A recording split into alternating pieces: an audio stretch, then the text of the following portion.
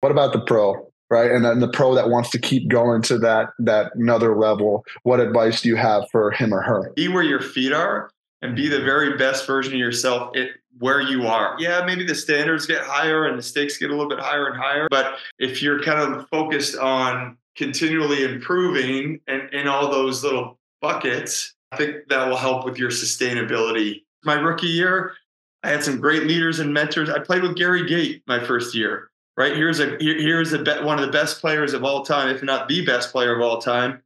Humble, great leader and teammate, never complained about anything. He would get the biggest, toughest matchup, guys slashing him.